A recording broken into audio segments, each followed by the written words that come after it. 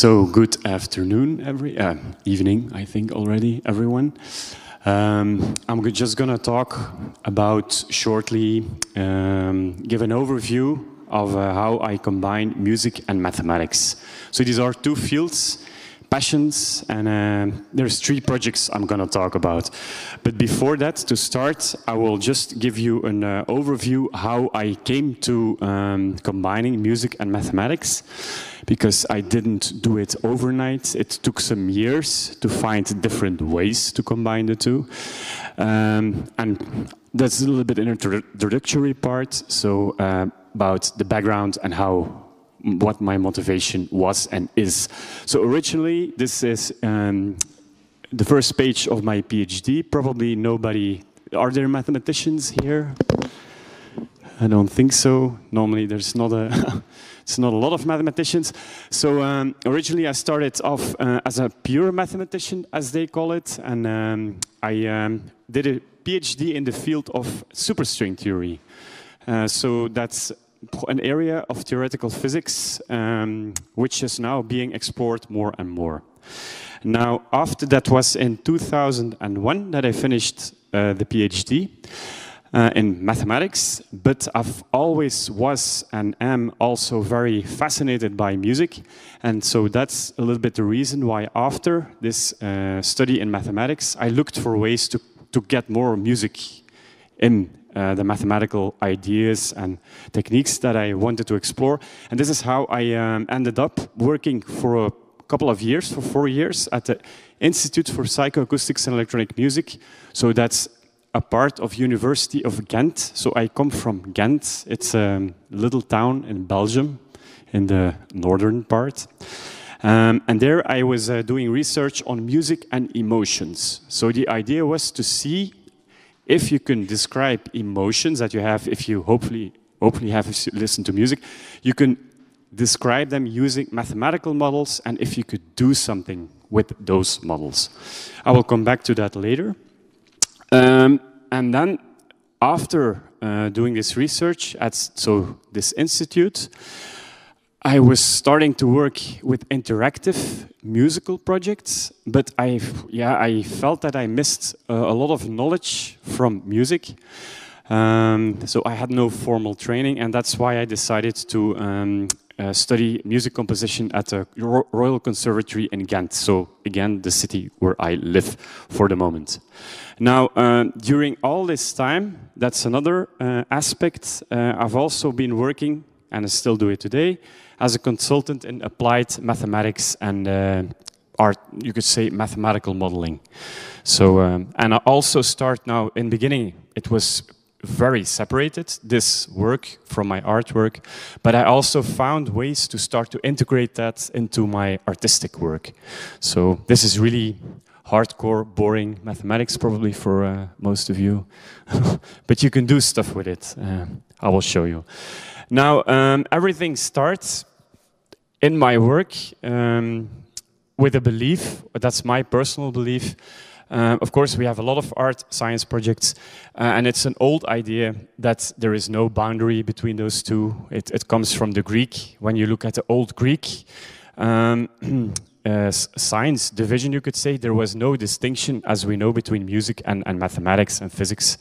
So, but it's from a personal experience that for me, mathematics is also very artistic. Creating mathematics is really an art form.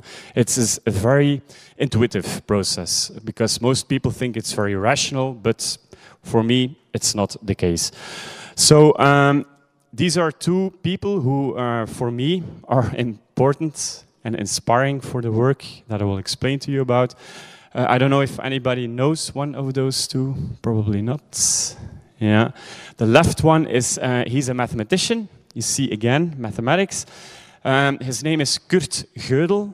He's a mathematician from the beginning of the 20th century. And why is he important? He's very important into the artificial intelligence. Even today, his work is very relevant. What did he investigate? Kurt Gödel, he proved, so there's a lot of things to do nowadays about artificial intelligence, robots taking over our jobs, robots taking over our privacy, everything is going to be digitized.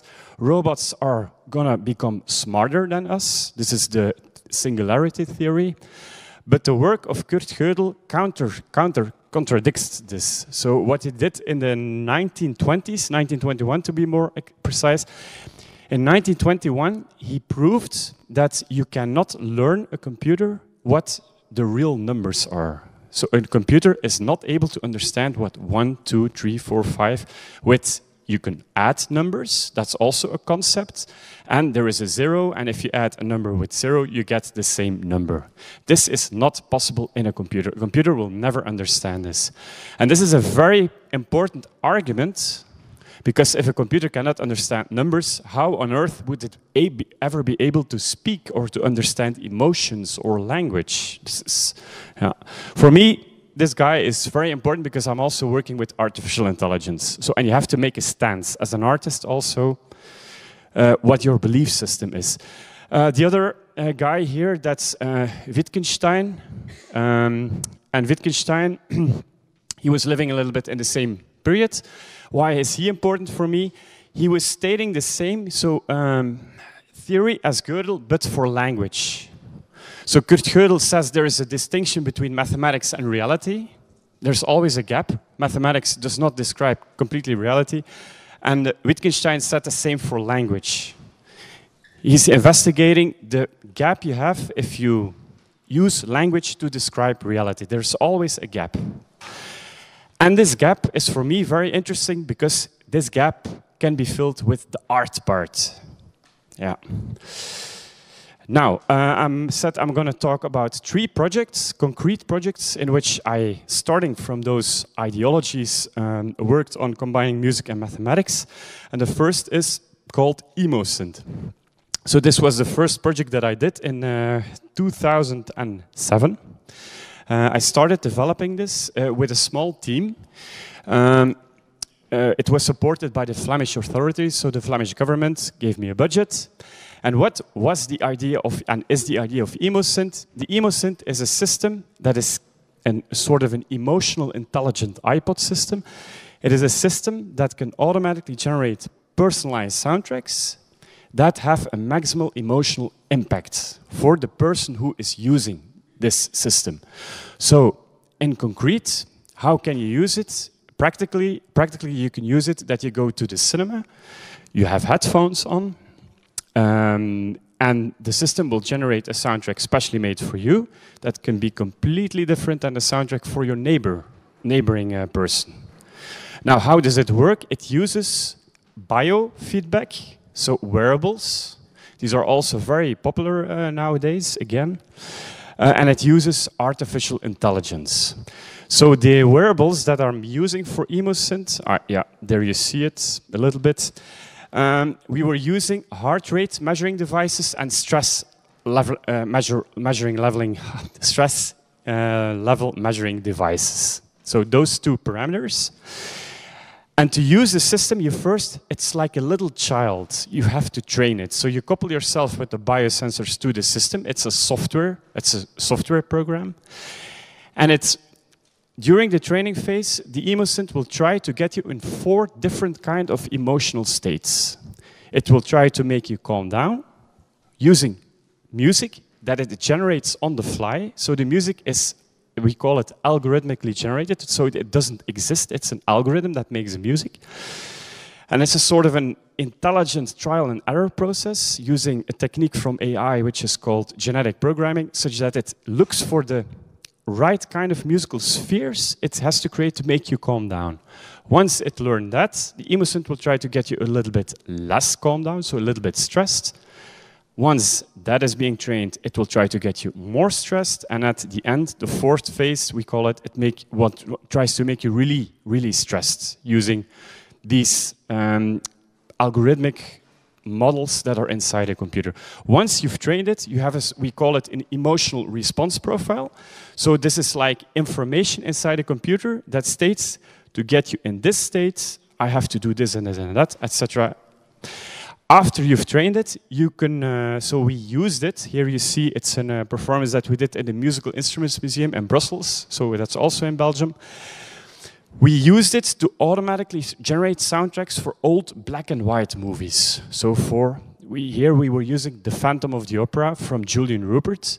Why did we do that? Because we wanted to confront a completely new technology with very old ideas. Normally, The Phantom of the Opera, this is a movie by Julian Rupert from 1927. There's a piano player normally playing, but we threw away the piano player and we replaced it by the technology of the emo synth. Now, during the live performance, so this person was trained to the emo synth, and she is now listening to her personalized soundtrack generated by the emo synth. So this is all this hardware. And you see also here a musician. That is because the emo synth for music generation, it will use 3 sources. It can use audio material, audio loops that it will mix. That's the first source. Second source is it can play notes. So this is, for technical terms, it's MIDI data that's being generated by the system. And you can attach synthesizers to that. And the third is it also generates live scores. There's somewhere a screen here. And the musicians are being directed by the emo synth using annotations on those scores on the screens. This was also an idea that we had to integrate live musicians, because I didn't want the performance to be like a lot of multimedia acts, that there's an artist sitting behind a computer and press spacebar and the thing starts and that's it. I mean, I don't think that's interesting, so yeah. Briefly, the technology that was used for emo synth. So we used a lot of techniques coming from a field. It's called creative evolutionary systems design. So it's a theory in which you try to emulate human creativity using a computer. That's basically it. Yeah. So it's old. I mean, it's already evolved these are projects from the 90s. This is a very famous program, Vox Populi. You can find it online. These are similar algorithms generating visuals. So that's one factor that we used. The second domain that we were using was a domain called effective computing. So here you see, this is a robot developed in '94. It's in the Museum of MIT, and the name of the robot is Kismet. So it's an effective robot, and it has a sort of an effective expression. It can smile, be angry, it can talk to you. It has a sort of a throat system. But effective computing focuses on connecting man and machine using emotions. And that's what we were doing using EmoSynth. And to connect those emotions, we were using biosensors, biofeedback, wearables. But at that time that we were developing this project, it was 2007. It was not common to do that. So the first biosensor that we were using is this one. It cost us 3,000 euros. So, and nowadays we all know you have them for free on your smartphones. You have a brainwave scanner for $140 that you can hack and do stuff with. So it evolved very quickly after we did this project. I mean, nowadays, 10 years later. But we were using biofeedback and also psychophysiology that's trying to connect the data coming out of the wearables to your emotional states. It's not so easy, because using normal wearables, you can only trigger your emotional intensity that you have, but not emotions. In classical psychology are classified using an intensity. It can be strong or low, and a valence. An emotion can be positive or negative. For example, anger is negative and has a strong value. Depressed has a low value and is again negative. But using normal biosensors, as we call them, wearables, you can only measure the intensity of the emotion, not the valence. This is a performance a long time ago in Liebig Gallery, Liebigstrasse here in Berlin. With a dancer. So we were experimenting if a dancer could also influence the system. Now, this is a functional diagram of this EmoSynth system, and you can replace EmoSynth with another system. You can replace image sound with another artifact, painting or movie or whatever. And this is a diagram how it works in the ideal case. So you have a subject, so the person that's being trained to the system. There's a measurement of the psychophysiological response. Well, first there's image and sound being generated. The emotion listens and undergoes the image and sound. Measurement of the psychophysiological response, so these are the wearable responses, goes into the EmoSynth. EmoSynth gets the data, uses artificial intelligence, and tries to generate new kind of image and sounds to direct the subject in maybe another state, and you have a sort of a feedback loop. That's the theoretical way that the EmoSynth works or should work, because for the moment there is no real feedback. So the point is, once you train the EmoSynth, you train it today, you use it tomorrow. But if you use it tomorrow to generate a soundtrack for a movie, there's no changing of the model, of the response model anymore. But this is the ideal case. So, of course, and this is it's a classical example, EmoSynth, of an interactive multimedia system. And what is classical in interactive multimedia system is that you get new paradigms in art. You get new connections between the triad in art. You have the artist, you have the audience, and you have here the music. The question is, who is the author of the music that's being generated? Is it me, who programmed the system, who developed the algorithms? Is it the person who is attached to the biosensors because he or she influences the music? The music itself, who is the, where there's no score, so it's really virtual, it is non-existing. This also gives very interesting problems for the GEMA, for example. If we do a concert and somebody wants to write a letter to the GEMA, I mean, the music does not exist, so these are all interesting new paradigms, and systems like EmoSynth, there's similar systems now being developed by streaming services like Deezer is trying to pick out the right kind of music for you. It's more and more also being getting into the commercial streaming circuit. I'm not the first working with biofeedback. There's a whole history of using biofeedback for artistic purposes. This is one of the first performances ever made by Alvin Lucier in 1965, and it's called Music for Solo Performer. It's a performance with percussive instruments and brainwaves in 1965.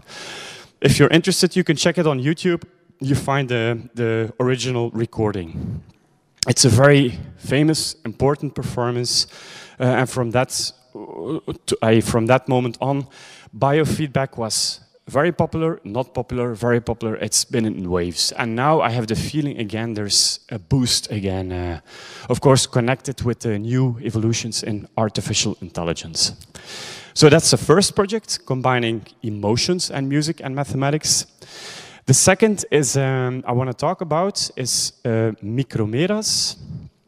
And Micromeras is, we call it a space sound project. It originated from a work which was commissioned to me by the Dutch Electronic Arts Festival, the DEF Festival in Rotterdam. In 2014, they commissioned a work to me to make a work with sound and astrophysics, space. That was a topic of the festival. So I started to think how to combine those two. And then I had to, I thought a little bit, and then I decided to use the idea and the ideology or the techniques from hip-hop and apply that to this project. So in hip-hop, as we all know, how did it arise? People were taking breaks coming from funk records, from disco records, cutting that up, and then there was they played it, there was an MC, emceeing on top of that. So I decided to have the same strategy, but only my funk and disc records should originate or from space or from deep space. And deep space is the region outside our solar system. So beyond the furthest planet that we know in our solar system. Now, what are those sources, those data sources? There's two sources that I'm using for this project. One is a lot of recordings that I'm using from the NASA and the ESA, and typically from the Voyager satellites. So these are the two satellites which were launched in the end of the 70s. And what the NASA has done is transformed a lot of data that those satellites capture.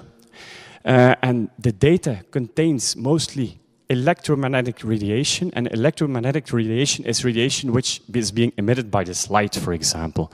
So in physics, every astrophysical object, a star, a planet, a pulsar star, a black hole, black hole not completely, it will emit a certain kind of, as we call it, electromagnetic radiation.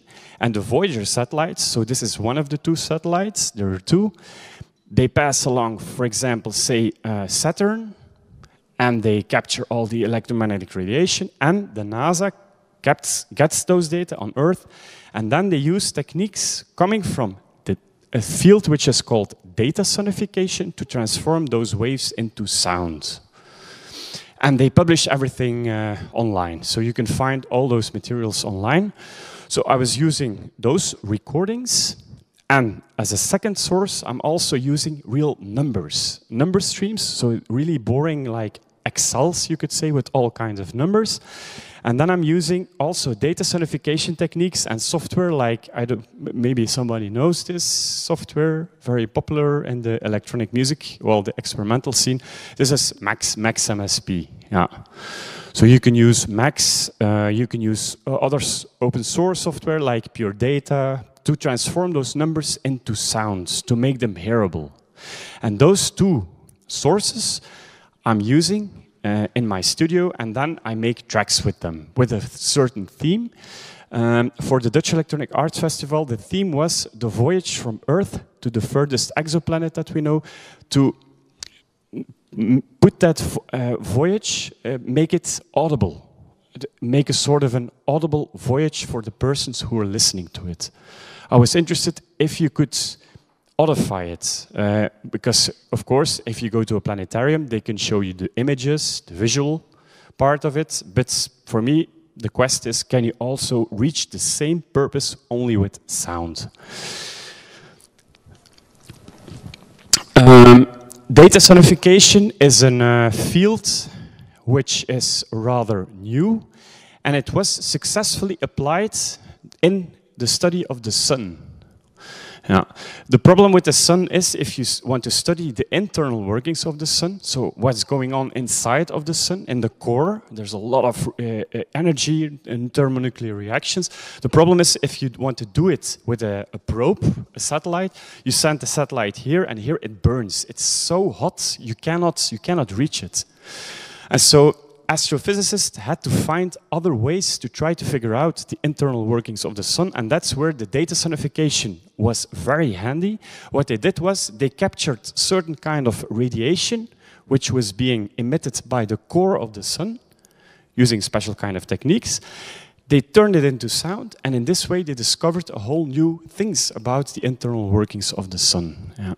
This is a classical example of how data sonification can be used to augment knowledge in astrophysics. And this is a next phase in which I want to draw the Micromedas project as an analogy to this is using, so, and this is where the first slide of the part on the theoretical physics comes back again. Originally, when I started mathematics, doing the PhD, I was very interested into, it's a problem in theoretical physics which is called the great unification theory. And in theoretical physics, there's a big problem because we have two theories. As maybe you know, we have the relativity theory from Einstein, and relativity theory will describe everything that is very heavy or moves super, super fast. If you have something like that, you need relativity theory. But if you want to study something that is super very small, like an electron or a core of an atom or even smaller, you need another theory which is called quantum mechanics. Maybe you heard about this quantum mechanics. It's a very strange world, the world of little particles. But the problem with the two theories is that they're not compatible. You cannot have one theory that encompasses the two. And sometimes in some situations, in studying the galaxy, you need the two theories.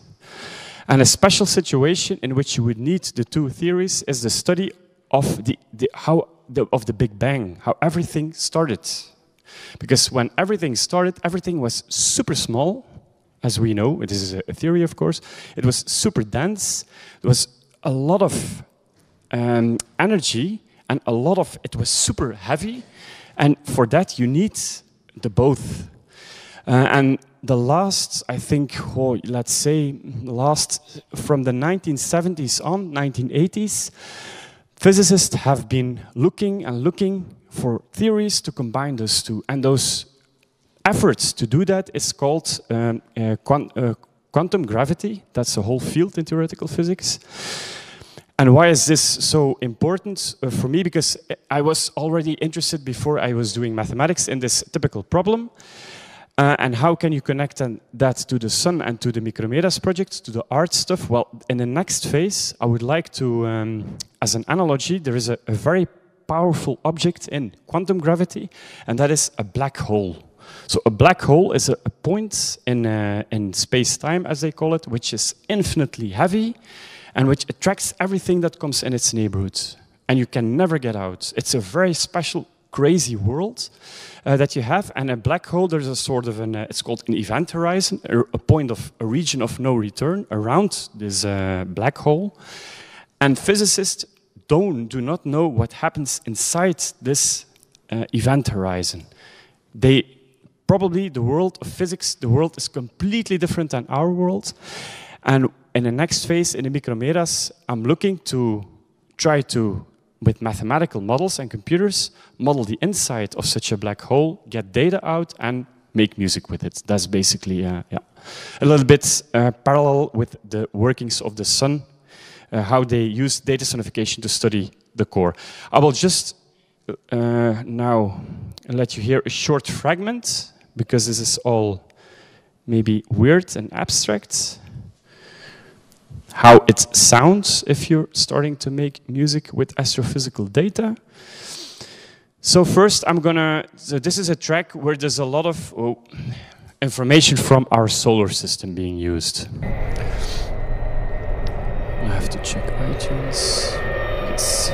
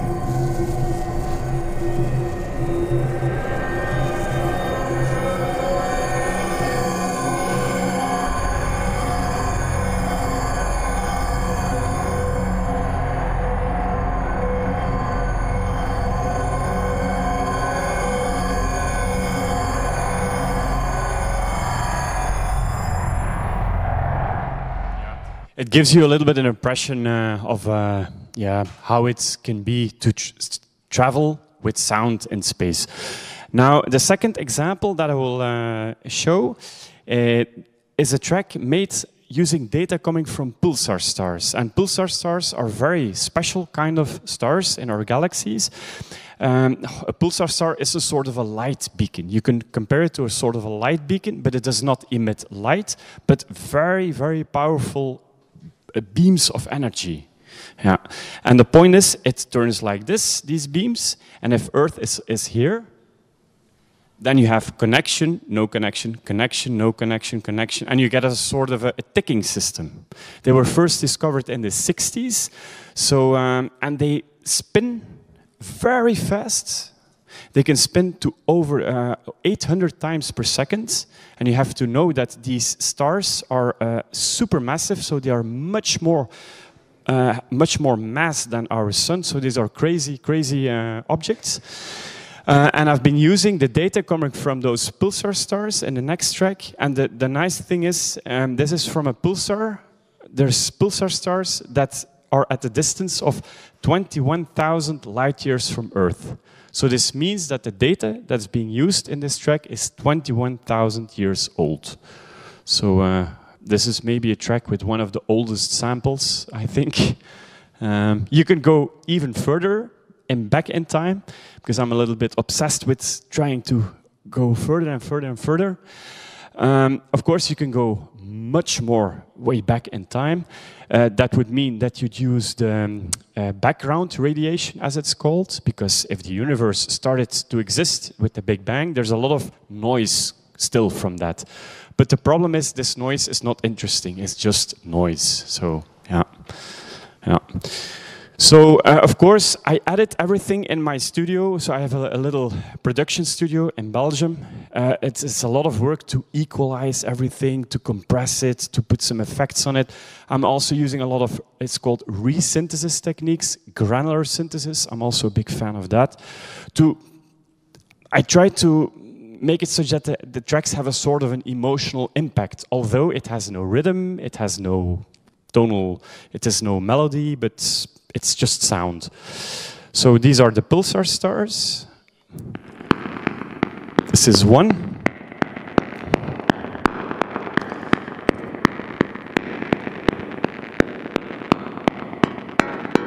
This is another one. These are 3 pulsars. I just played around with them to get rhythms with those very old data streams. This is another one.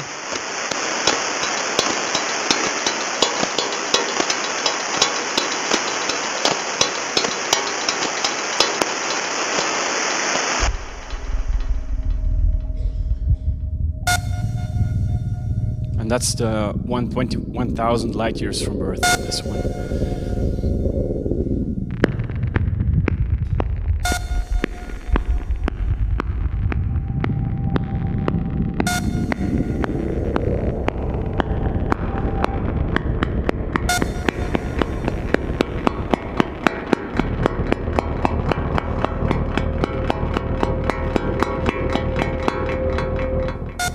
And you hear it becomes a little bit metallic. That's because I'm using, it's called comb filtering. It's a sort kind of an audio filter, which is, comes from a certain synthesis technique. So, yeah. All right, then, so these are the 2 first projects. And now I'm going to try to put it in full screen. Yes. So it's like this. Yes, okay. That's the last project I want to talk about.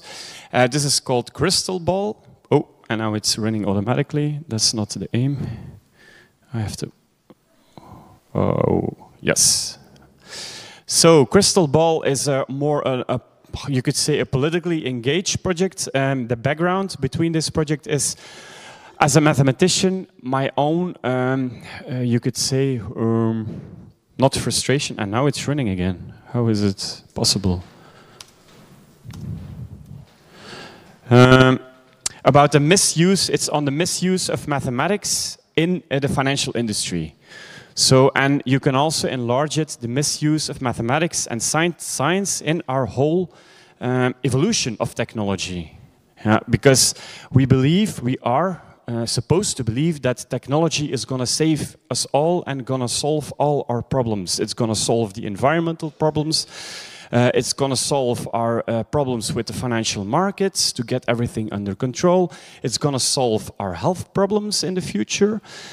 But I'm very skeptic about it because it also has a dark side. And also, as a mathematician, if you look at the models, for example, that are being used in the financial industry, they are very beautiful from a mathematical point of view. Oh man, yeah, the theories, but they do not work. Why? Because they pre-assume that we are all robots and they can perfectly predict how we behave and how our reactions are. And the point is, banks have and are use those models and those philosophy to say, you don't understand what's going on, let us, and we have a team of 100 engineers, and let us do the mathematics and you'll be okay. But if you look deeper, a lot of banks are using this strategy to cover up fraud. Just massive fraud. I studied the crisis, the mathematics, and what you learn is, if you steal, do not steal an apple. Steal 1 billion euros and you will get away with it. You know, that's the whole thing that you can learn about it. So that's the background of the Crystal Ball project. What I'm doing with this Crystal Ball project is I'm using mathematical models from financial world, from Wall Street, and I'm turning them into compositional instruments. Yeah. Using techniques coming from a field which is called, I already tackled it, here, algorithmic music composition. So in algorithmic music composition, you use algorithms.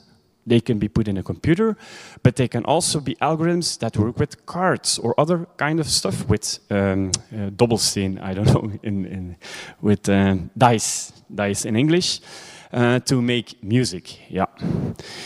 I'm very inspired in this project by the work by Ioannis Xenakis. He's a Greek-French composer who lived in the 60s. He's written a book in 68, formalized music, musique formelle. And Xenakis is at the heart of all our digital media that we're using today. So in this book in 68, he describes the whole system that we use in Adobe Premiere, for example, or in Pro Tools, or in Ableton Live. So yeah. But Xenakis was also famous because he was using mathematics to make music. So I'm extending his ideology and using the mathematics from financial industry. This is to give you an idea of algorithmic music composition. This was already being used by this guy. Hopefully you know who this is. It's Mozart, yes, thank you. He was also using some sort of algorithmic techniques. Why? Because he'd written so much music and sometimes he had no inspiration, you know, he had to go further. So he was using dice or other kind of things with cards or to have inspiration. Another famous example, and I'm showing this because this album was, Berlin was very important for this album, as you all know. So this is Low by David Bowie. Composed in, it was issued in '74. This is a producer, Brian Eno, some of you might know, who still is working in the electronic music scene and is a producer today. What is the story behind Low? So David Bowie had a lot of problems with, he had a lot of drug problems, so his idea was to come to Berlin to get another perspective. And because his lifestyle, he didn't have a lot of inspiration, and that's why Brian Eno, he invented a sort of a system, you can still find it online, a sort of an algorithmic music composition system with cards. And you can also make lyrics with it. And the whole album Low was composed in this manner. Yeah, this is a famous example. For the Crystal Ball project, two other important figures for me. So this is Ioannis Xenakis. So you see his eye is, it was shattered by the Greek Civil War. So he had a shell of a grenade in his eye. And he had also hearing problems because of that. And this other person, very important for algorithmic music composition, is John Cage. Yeah, as you might maybe know. Okay, so this is, just to give you an example, a score of Xenakis from in the 50s, who was using also scientific methods to make music, but he didn't have a computer, so he used scientific paper. I was just, before the Q&A, give you an example of a track of the Crystal Ball project, how it sounds. So.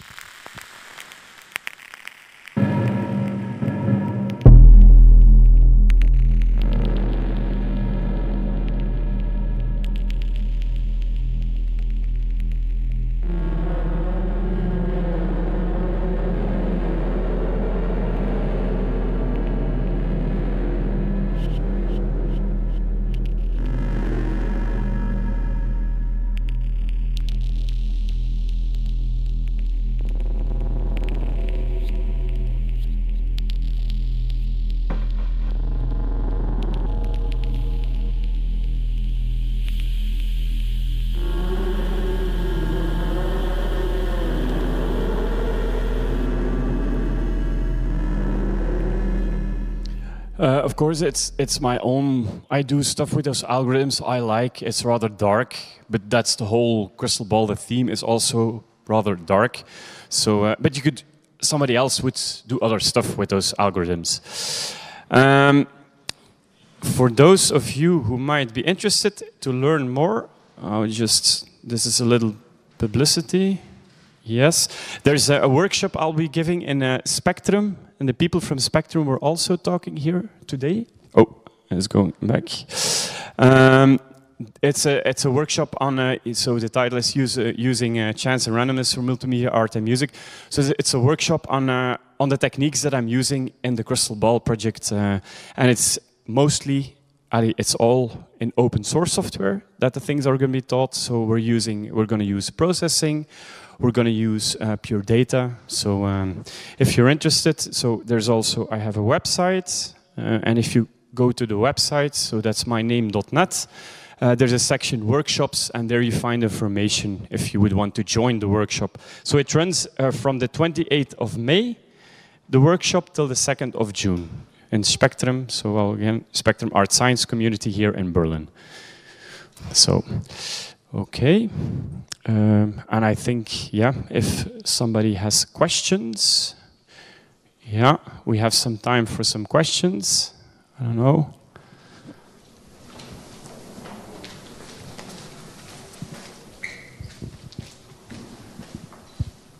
Yeah, hello. Thank you for this very interesting talk. I was just wondering how you actually translated the wave, the signals, for instance, you took from deep space into sound. Did you apply, because you had that sample metaphor, so did you, for instance, use a sine wave, or did you use a square wave? Or I know it gets maybe a little bit geeky, but technical, yeah. No, it's okay. Yeah, no, I'm not. So the thing that you're talking is indeed you could. The simplest thing to do is connect the data with pitch of a wave, of a sine wave or as a square wave. But I'm using other techniques. So what I mostly do is I have some more interesting synthesis algorithms, and then I have like FM synthesis or granular, and then I have parameters mapped to those data streams. And in this way, you can develop your own language as a composer, because I like FM synthesis, I like a granular synthesis, to transform those data streams into sounds. And somebody else would do something completely different. Somebody else would maybe map the data to pitch of a square wave or something else. So it depends on the person.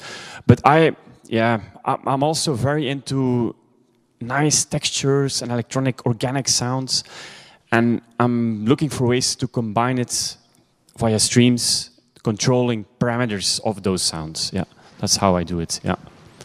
Thank you.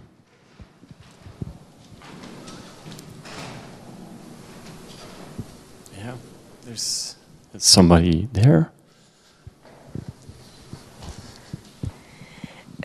My question is, with the second and the third project, do you use the music in any way, or do you showcase it in any way besides something around here? I mean, with the first one you could see it's a performance, but how did you publish the second and third one? The second and third, well, I play concerts with that. So, but it's more on festivals for experimental electronic music.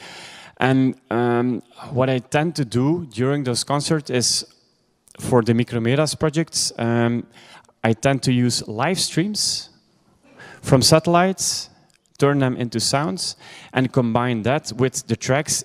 There I'm using a basic technique of other electronic musicians. I have Ableton Live, we all know it.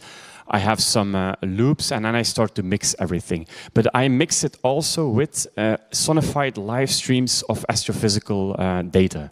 So, yeah, and those data, those live streams, they come from websites, from NASA. I'm using a lot of data from NASA. Yeah, they publish it online. But now I'm more looking to get even more peculiar information, because the problem is with online data, it's limited. It has limitations. And I was also in contact with people from NASA to get more, because they publish the data one time per minute as a refresh rate. But of course, I want more data, you know, 1 time per minute. So what I do in between, I use a technique called interpolation, mathematical interpolation, to say if it is there in minute 1 and 2 in minutes there in minute 2, probably it will go like this. Then I started using more advanced techniques, adding some noise to that so that it goes like this to make it more interesting. But of course, it would be nice to have also the data in between the minutes.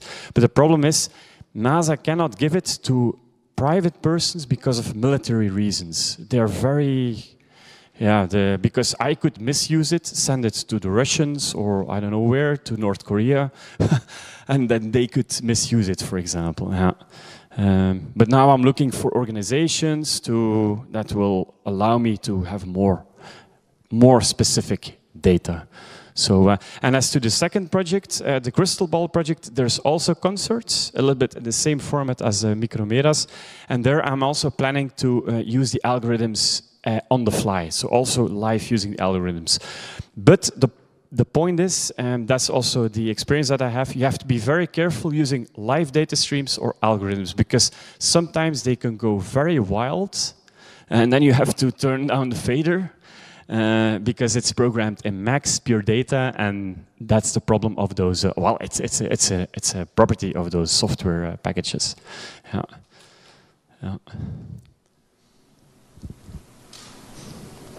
Okay. So other questions, remarks?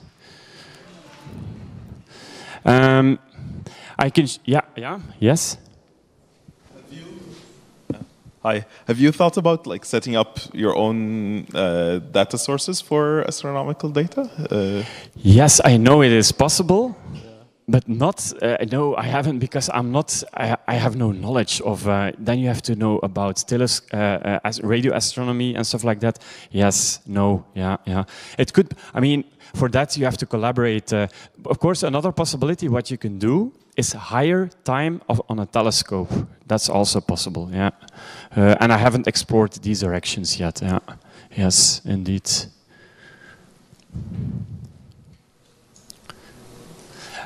Yeah, there's one thing I forgot. Maybe I also show it shortly. So I talked about the EMOSynth. Maybe you want also, I will show you a short video fragment that you can get an idea how it looks and how it sounds.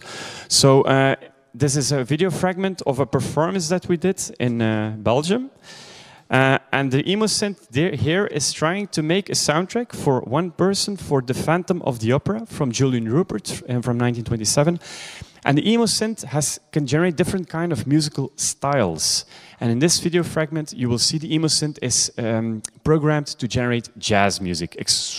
Rather, jazz music combined with electronics that is being played by the system. So yes, it's here, this video. So I'm gonna check the beginning. Yeah. So I will show you two fragments. The first in which the EMOSynth is trying to make the person relaxed with the scene. So this is the opening scene of The Phantom of the Opera. And as probably you know the story of The Phantom of the Opera. At the end, the Phantom is being chased by the people. And there I will also show the fragment in which the EMOSynth is trying to make the person who is watching it stressed.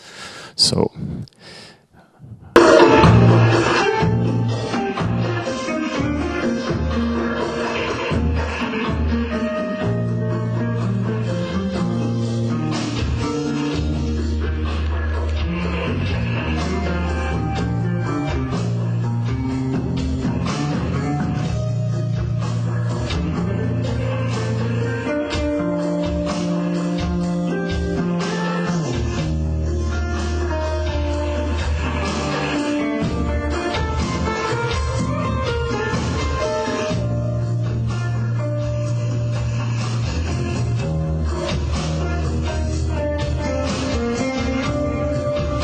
So there's you see it, there's a double bass player that we hired, there's a guitar player, and there's a drummer. So those are jazz musicians. So yeah. So now I will scroll over because the video is 10 minutes. I'm not going to show everything. You can also check it on the website, this video. It's also on the website. I'm going to check here. So here it goes wrong for the Phantom.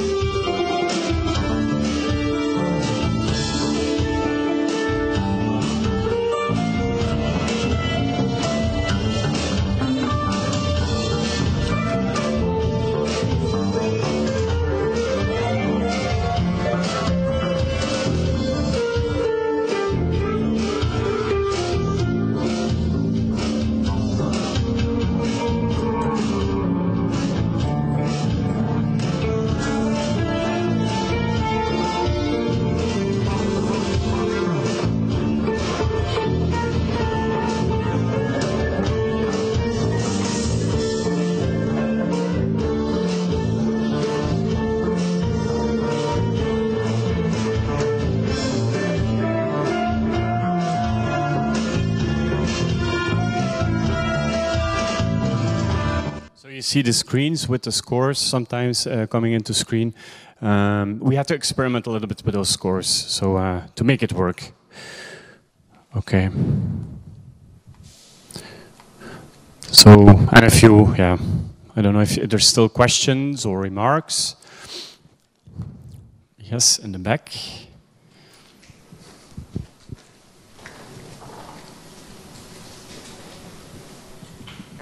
Yeah, about the Phantom of the Opera example. Yes. So was the score generated by the... Yes, AI? the score is also algorithmically generated, so it doesn't exist. Yeah, so you press and it appears.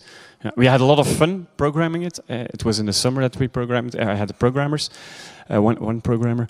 And we could make thousands of songs, you know, and we would listen, and sometimes something nice would come out. So yeah, there's also, this is in connection, of course, with the GEMA thing. There's an artist, I think he's from Berlin, maybe, Johannes Kreidler.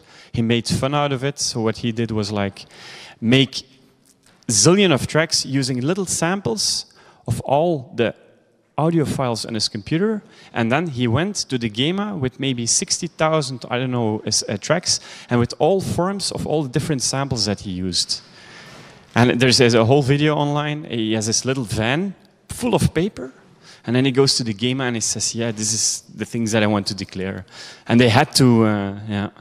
So, yeah. We also had similar things when programming EmoSynth, yeah.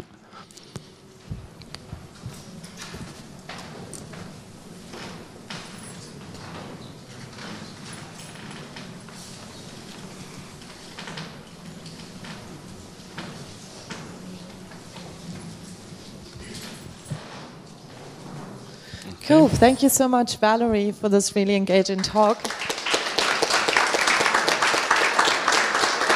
Thank you. I really hope your tracks will make it on the Voyager disc one day. Yes, yeah, that would be great, yes. Just as a little reminder, in about 15 minutes, we're about to start the Music Pool Berlin Community Evening. It's really worth sticking around for the next panel on digital music infrastructures. So, see you back in 15 minutes.